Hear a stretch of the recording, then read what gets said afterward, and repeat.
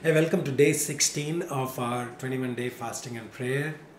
What a journey so far it has been. We've been talking about prayer, talked about the power of prayer. We talked about how do we make our prayers powerful. We talked about yesterday, we talked about the purpose of prayer.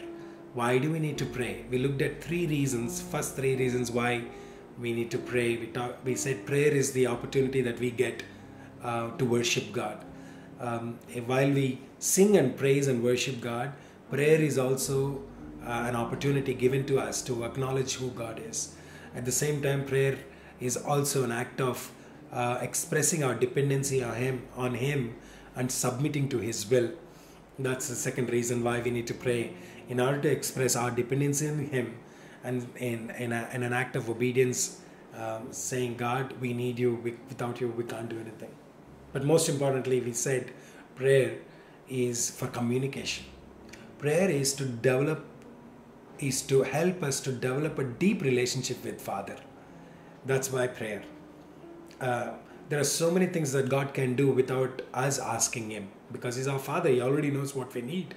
But He still does want us to come to Him and talk to Him, so that He can develop a relationship with Him, develop a relationship with Him. Which He loves. He loves being around us. He loves us being around Him. And so prayer is for communication. And today we look at two more reasons why we need to pray. Prayer is an act of supplication. Of course we're going to come to prayer with all our petitions, with all our needs. God wants us to come to Him, to appeal to Him in prayer. So in other words, we're coming to Him to make known our requests to Him. John chapter 15 verses 7, Jesus says, if you remain in me and my words remain in you, ask whatever you wish and it will be given to you. It's like a blank check written out from the bank of heaven, signed by Jesus Himself. God wants us to ask Him for what we want and need from Him. Bible says in Philippians chapter 4 verses 6, make your requests known to God. It says in John chapter 16 verses 24, ask and you will receive. Luke chapter 11 verses 9, Jesus says, ask and it will be given to you, seek and you will find, knock and the door will be opened to you. James chapter 4 verses 2 says, you do not have because you do not ask. You see this in all these verses that we have just mentioned. The word ask is constantly repeated. God wants us to ask Him all our needs. God has treasures that He wants to pour out into our lives upon us, but they remain hidden from us simply because we won't ask for them, from Him. I remember reading a story of a guy who died and went to heaven. All over the heaven there were these warehouses. Inside these warehouses there are tremendous gifts, fantastic things, spiritual situations, homes, jobs, happy families, all kinds of gifts wrapped up in neat gifts. So the guy asked the Lord, Lord, what are all these gifts? And the Lord said, there is a tag on every one of these gifts, and every tag says the same thing. So he goes over and looks at those gifts that are wrapped and the tag that was attached to it, and each of those gifts, each of those tag reads, never asked for. Never asked for. Could it be possible that we have had an opportunity to ask God and never asked God, and so never received it? That this morning it could be that your situation, that because you didn't ask, you didn't receive. What are you lacking today? What do you need from God? What treasure of His would you just like to have? Ask God for it. He wants you to ask so that He can supply it. What do you lose in asking God? The maximum that can happen is God can look at you and say, no. That's all He can say. Otherwise, He can do it. It is a possibility that God can do it. Some of you might be thinking, I've asked before and I didn't get what I asked for. That could be a possibility. Well, first of all, nobody wants to be taken for granted. Remember that. Imagine if a friend just asked for stuff all the time, but never want to spend time with you. That only if he wants money, he will come to you and borrow money from you, take money from you, or ask for favors from you. But he just doesn't hang out with you, doesn't want to spend time with you. They're being selfish, aren't they? I mean, it's the same with us. That's what James says in chapter 4, verses 3 of James. He says, well, when you ask, you do not receive because you ask with wrong motives. That you may spend what you get on your own pleasures. You are asking with selfish ambitions. Prior to this verse, he says you don't get because you didn't ask. But then he says you ask but you don't get because you're asking with the wrong motive. So be sure your motives are right. Secondly, God wants us to rely on Him and come to Him knowing that He wants to help us. In Luke chapter 11 verses 5 to 8, Jesus tells a parable to illustrate this point.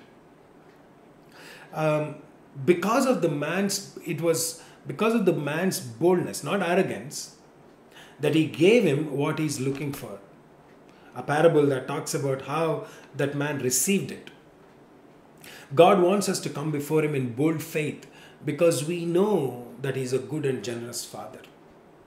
Delight yourself in the Lord, Bible says, and He will give you the desires of your heart. Psalm 37 verses 4. Delight yourself in the Lord and He will give you the desires of your heart.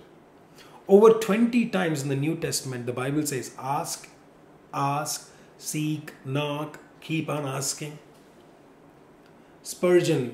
C.H. Spurgeon, the man known as the preacher of the preachers, a great pastor in London, England, once said like this: God never shuts His storehouses until you shut your mouth. Brilliant, huh? Think about that. You have to ask. Prayer is an act of supplication. God answers every prayer, but only in a way that will be a blessing to us. That you need to remember. In his book, Too Busy Not to Pray, Bill Hybels, the author Bill Hybels, explains what's going on. He says this: if the request is wrong, God says no. If the timing is wrong, God says slow. If you are wrong, God says grow. But if the request is right, the timing is right, and you are right, God always says go. Think about it. We are often in need of changes that we can only become aware of when we come to God for something else. Prayer is how God makes those necessary changes. Supplication. Fifth reason why we need to pray is because of cooperation. God wants us to work together with Him in prayer. The fifth purpose of prayer is to cooperate with God. This is the most exciting thing about prayer. God has sovereignly chosen in His wisdom that we can cooperate in His plan by praying and helping His work being done on the earth. Think about the privilege that you and I got. He doesn't need us. There is nothing we can add to it, for His will and what He wants to accomplish in this world. But still God wants to do His will on the earth when we join with Him in prayer. Prayer is God's program. Prayer is God saying, I have chosen to limit myself to accomplish what I accomplish on earth by limiting myself to the faith of my children on the earth. What they believe me for, that I will do. When we pray for other people, we are cooperating with God. We are teaming up with God to accomplish God's work on the earth. Probably the most amazing verse in the Bible is John chapter 14, verses 12 and 13. A brilliant verse. I assure you, the one who believes in me will also do the works that I do. Well, and he will do greater things than these, because I am going to the Father. Whatever you ask in my name, I will do, so that the Father may be glorified in the Son. If you ask me anything in my name, I will do it. Jesus wants us to pray together.